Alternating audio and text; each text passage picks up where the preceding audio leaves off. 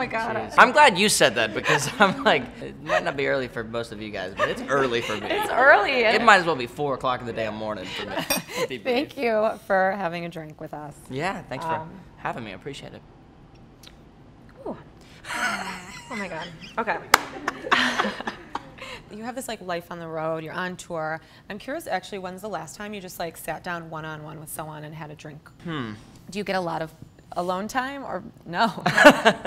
I do actually. I think Libby and I kind of designed this lifestyle where every time I'm at home, like we promise each other like the evening. Like we sit down, we Netflix and chill. So that's like our quality time. That's our like, let's catch up. Let's let the world just step away for a minute. That's our retreat. That's like our vacation.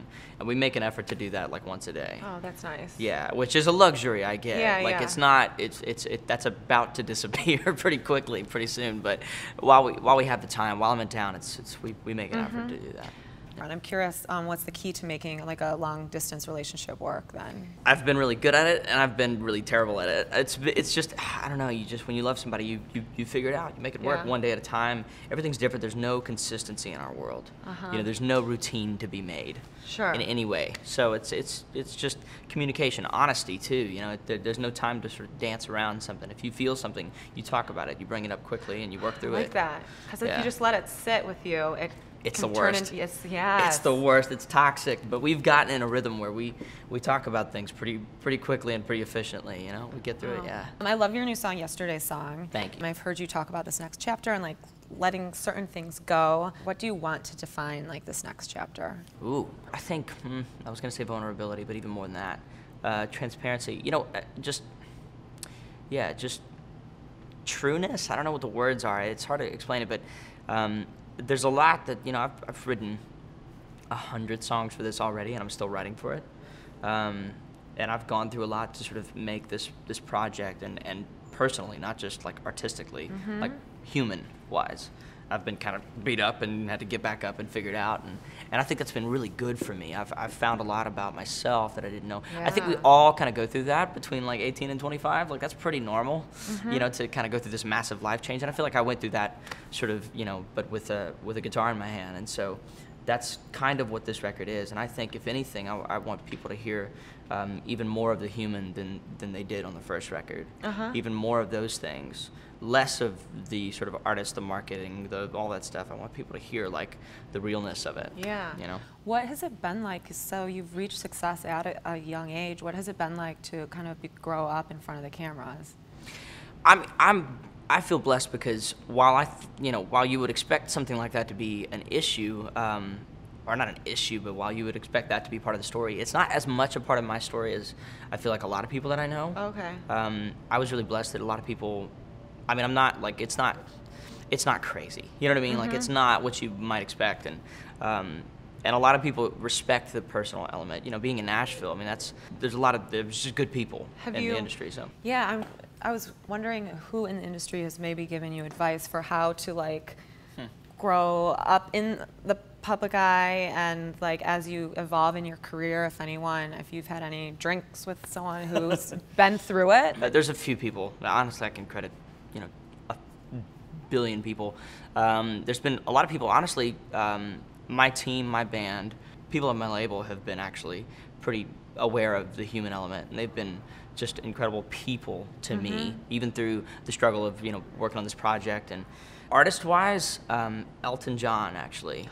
Whoa. Yeah, I know. So I did a tribute album for him. He wasn't there, obviously, because it was kind of a tribute with Peter Asher on Goodbye Yellow Brick Road. And Elton reached out just out of the blue one morning. It was a Sunday morning. It was an unknown call, and I don't know why. I think Peter always called me with an unknown number, so it was 10 o'clock, and it was always at 10 o'clock on a Sunday morning. And so I answered it because I was like, it's probably Peter. Well, it was a British voice, but it was Elton. And we talked for a minute, and he gave me his contact information, and so he said, reach out when you're in LA or whatever. And we were there for the Grammys. We had dinner together, so we started kind of talking a lot and kind of being buds, and I literally call him when I'm like, I don't know what to do. And he's been a huge, kind of talk me through some scenarios, and it's always super quick. It's always like 30 seconds of like, awesome life advice, and it's Yeah. like, okay, I gotta go. It's like always super efficient and super effective, but he's been huge. Keith Urban, actually, I reached out to him a few times, and he's been there for me in ways that I could never really truly speak. I mean, it's just he's been a profound influence, but also just mentor to me in multiple ways. Sure. So, What's one of the things like that you talked about with Elton that was a struggle that you threw you for a loop, and that you like? What would have been some, I guess, of the actual hurdles? And well, just the business side. Like, I love the music side. The business side is something I'm not good at. Okay. And I don't yeah. anticipate being good at it, and I don't really want to be either. Uh-huh. My brain is designed to be. My brain doesn't work well when it's turned on. My brain works best when it's turned off. So learning how to turn it off and learning when it's okay to has been really. It's been challenging, you know. Yeah, interesting. And Elton was really vocal in saying, like, forget about it. Like, don't worry about that. Just do you. And there was like one particular hard decision, and I don't want to go into details, but he was like, he said, just do it. Do it. Forget about it. Don't think about it. Just do it.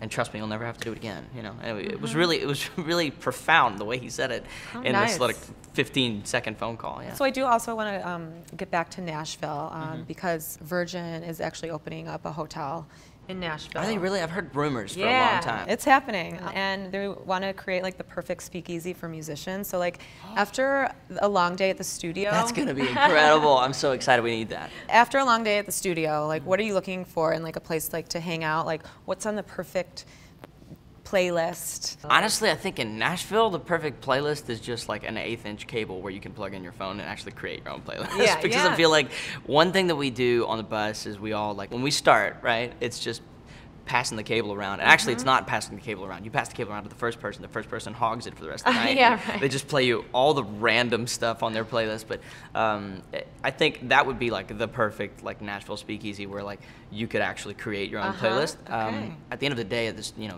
at the studio, you're inspired by something so random, like the most unexpected thing. What were we listening to last night? Last night actually we were getting back into the One Republic record. So Ryan Tedder just put out this letter a couple of weeks ago talking about this Oh My record. And so I brought it back out. I've been jamming it pre-show every night, and so is the rest of the band. And so we've been kind of digging into that record. Now that it's, you should read his letter. It's pretty profound. Yeah. It's pretty incredible. What is, I guess, your creative process? Is it true, like, the best songs sometimes they're just like you come up with in like 20 minutes? I'm sure you've read the books. We all have. All the, work efficiently, all the, the subtle art of not giving an F, all that stuff. Yeah. Like, I've definitely read that, and it's incredible. But I feel like, the best songs happen when you're not trying, right? It's the turn the brain off, let the heart speak thing. As cheesy as that sounds, I think that's when true music is actually created. That's when real records are made. Yeah. And all of my favorite songs, I Went Crazy, Wanted, Yesterday's song we thought about a little bit. We definitely went there because it was a heavy song. Despite the sounds of it, it's a pretty heavy subject. For me, it's not just about a breakup, it's about kind of a life change. But the best songs absolutely happen when you're not processing, when you're just kind of like emoting. This is kind of random, but just popped into my head. Go for it. Do you meditate? I'm not capable of turning it off for more than like 30 seconds at a time. So I've practiced, I've tried, but I'm not good at it. It almost seems like that process, though, is kind of like meditating for you. You know what's like meditating? I'll tell you what's like meditating. I just realized this a couple nights ago was the show.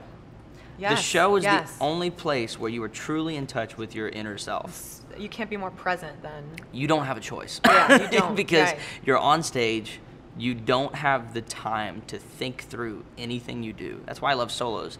It's like nothing is planned, and you have to be so plugged in. Right. You have to be so present and so aware of everything and yet unaware. Not to get all philosophical, but that's why I think that's why I like performing so much, and that's why I live for that element the most, is because that's the one place where you are truly undeniably yourself. Yeah. If you could have a drink with anyone and they could be like dead or alive, who would it be? I would love to have a drink with, this will change, I'm sure, every day, but I would love to have a drink with Garth. Garth shaped so much of like my childhood, like watching him on stage, like all the live concert specials. And Yeah. just everything about him was just so, it was so real. It was so like kind of present and just vulnerable, but at the same time, he was like this bigger than life figure, you know what I mean, to me, and it still is every time I meet him. And I would love to just sit down with him for more than, because we've talked a little bit, like he's been another mentor to me in a way, but I'd love to just sit down with him one night, just like with no schedule, with nothing on the books, and just kind of pick his brain about his entire career. Well, cheers again. Cheers. Congrats to all your success. Thank you.